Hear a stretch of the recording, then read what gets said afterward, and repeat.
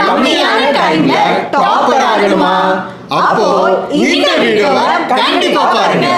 Hi students, hope you guys are doing well. I am Dr. Mridula, உங்களுடைய biology educator. Upcoming quarterly exam க்கு biologyல அதுவும் botanyல almost we have 6 chapters. So இன்னும் 1 month தான் இருக்கு. இந்த 6 chapter எப்படி மேம் கவர் பண்ணி முடிக்கிறது, எங்க ஆரம்பிக்கிறது எங்க முடிக்கிறதுனே தெரியல. And நம்ம biologyல பொறுத்தவரையிலும் we can expect some book inside questions also. So அதுக்கெல்லாம் எப்படி prepare பண்றது? So இந்த கவலையே உங்களுக்கு வேண்டாம். That is why we started with the important question series.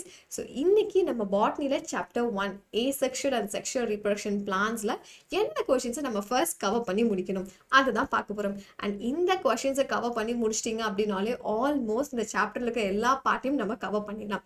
So இது என்னென்ன questions, அது எந்த பேஜ்ல இருக்கு, அது எல்லாத்தையும் நம்ம இன்னைக்கு பார்க்க போறோம். So இப்பயே கையோட உங்க புக்கை எடுத்து இந்த பேஜ் நம்பர் எடுத்து questions எல்லாம் டக்கு டக்கு டக்குன்னு மார்க் பண்ணிருங்க. ஓகேவா?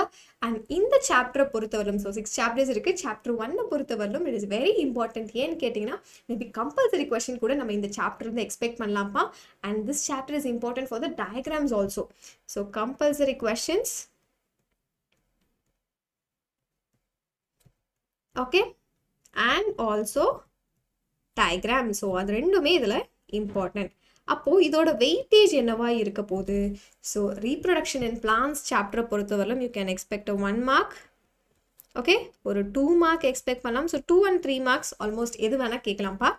And 3 mark and definitely 5 marks. So இந்த சாப்டர் தான் இருக்கிறதுலையே பயோவில் அதுவும் பாட்னியில் அதிக வெயிட்டேஜ் இருக்கக்கூடிய சாப்டர். ஸோ இந்த சாப்டர் முடிக்கிறீங்களோ இல்லையோ இதுலேருந்தே ஸ்டார்ட் பண்ணுங்கள். ஸோ ஃபர்ஸ்ட் சாப்டர் ரொம்ப இம்பார்ட்டண்ட்டான சாப்டர். ஸோ அதில் ஃபர்ஸ்ட் கொஸ்டின் டயஸ்போர்ஸ்னால் என்ன? ஸோ இட் இஸ் கிவன் அந்த பேஜ் நம்பர் 2. ஸோ ஜஸ்ட் அதை மார்க் பண்ணுங்கள், ஹைலைட் பண்ணி கொடுத்துருப்பாங்க நமக்கு. ஸோ அதை எழுதினீங்க அப்படின்னா 2 மார்க்ஸ் ஈஸியாக கிடைச்சிடும். அடுத்தது எபிஃபிலஸ் பட். ஸோ பிரையோஃபைலம் பற்றி எழுதிட்டு don't forget to draw the diagram. So கண்டிப்பாக அதுக்கு டயக்ராம் போடுங்க. And also the next question grafting and layering. So அதோட டிஃப்ரென்ஸ் எழுதலாம். அண்ட் கிராஃப்டிங் மட்டுமே நமக்கு செப்பரேட்டாக 5 மார்க்கில் கேட்கலாம்ப்பா. So even layering can be asked in 2 or 3 mark question. So இதுக்கும் கண்டிப்பாக டயக்ராம் நம்ம போடணும். அடுத்தது வெரி இம்பார்ட்டன்ட் கொஷின் மைக்ரோஸ்போரோஜெனிசிஸ். கண்டிப்பாக இதுக்கும் டயக்ராம் நம்ம போடணும். ஓகேவா? Just explain step by step. So நமக்கு பேராகிராஃபாக கொடுத்துருக்காங்க, நீங்கள் ஒன்றும் பண்ண வேண்டிய. ஸோ டாட்டாக இருக்கே அது எல்லாத்தையும் நீங்கள் பாயிண்ட் வைஸாக எழுதிருங்க, டயக்ராம் போட்டுருங்க. ஈஸியாக 5 மார்க்ஸ் நம்ம ஸ்கோர் பண்ணி முடிச்சிடலாம். அடுத்தது structure of a mature answer. So transfer section of a mature answer பிக்சரை போட்டு just right few description, that is enough. ஓகேவா? அடுத்தது function of டபீட்டம் is a very important question பா. So it can be asked in a 3 mark R even a 5 mark question. அடுத்தது difference between exine and intend. So pollen கிரெயினோட பிக்சரை இதுக்கு மறக்காமல் போட்டுருங்க. And 2 மார்க்ஸாக இருந்தாலும் பரவாயில்ல, 3 மார்க்ஸாக இருந்தாலும் பரவாயில்ல, அண்ட் 5 மார்க்ஸுக்கு கண்டிப்பாக டயக்ராம் போடணும். ஸோ 2-3 மார்க்ஸ்க்கும் நீங்கள் டயக்ராம் இருக்குது அப்படின்னா அதை கரெக்டாக அழகாக போட்டு பார்ட்ஸை மட்டும் நீட்டாக லேபிள் பண்ணிடுங்கப்பா. அதுவே ஈஸியாக 2 மார்க்ஸ் நீங்கள் கண்டென்ட் தெரியலனா கூட அதுலேயே உங்களுக்கு ஈஸியாக 1 மார்க் ஆர் 1.5 மார்க் கிடைச்சிடும். சரியா? ஸோ போலன் கிரெயினோட பிக்சரை you have to draw. அடுத்தது pollen kit. So that is also important, and structure of ovule is very very important. அந்த diagram already compulsory questionல நமக்கு கேட்டிருக்காங்கப்பா. So don't forget to see this pictures. இந்த diagram நல்லா போட்டு practice பண்ணிக்கோங்க.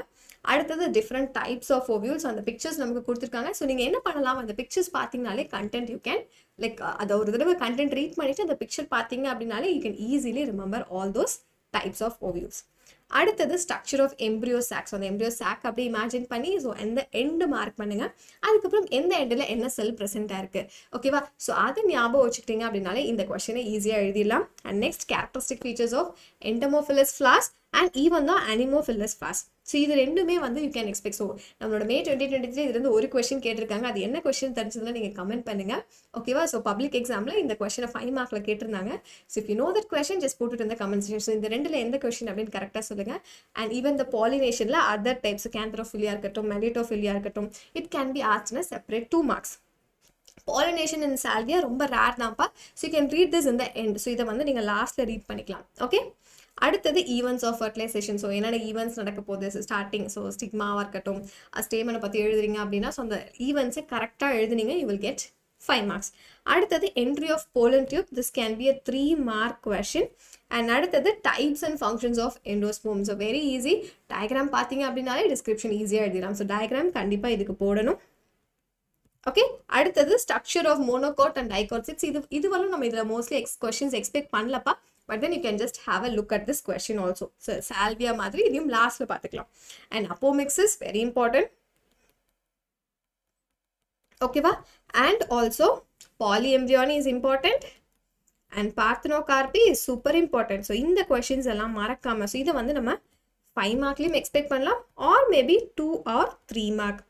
So இதுக்கு எல்லாமே நம்ம எக்ஸ்பெக்ட் பண்ணலாம். ஸோ இந்த சாப்டரில் இதெல்லாம் தான் இப்போ important questions and diagrams, structure of ஓவியூ and அதோட டைப்ஸாக இருக்கட்டும். மைக்ரோஸ்போரோஜெனிசிஸில் அந்த ஆந்தரோட பிக்சர் பார்ப்பீங்க இல்லையா, ஸோ அதை மறக்காமல் பார்த்துருங்க. And embryo சாக்கோட picture. Okay, so these are all the important diagrams. அதையும் ஒரு தடவை மறக்காமல் பார்த்துட்டு போயிருங்க. அண்ட் இந்த வீடியோ உங்களுக்கு யூஸ்ஃபுல்லாக இருந்துச்சு அப்படின்னா don't forget to press the like button. And இது மாதிரி உங்களுக்கு அடுத்தடுத்த செஷன்ஸில் ஒவ்வொரு சாப்டர்லும் இம்பார்ட்டன்ட் கொஷின்ஸ் பார்க்க போகிறோம். So see you in the next session. Bye guys. எல்லாரும் எல்லா சப்ஜெக்ட்லயும் சென்டம் வாங்க முடியுமா?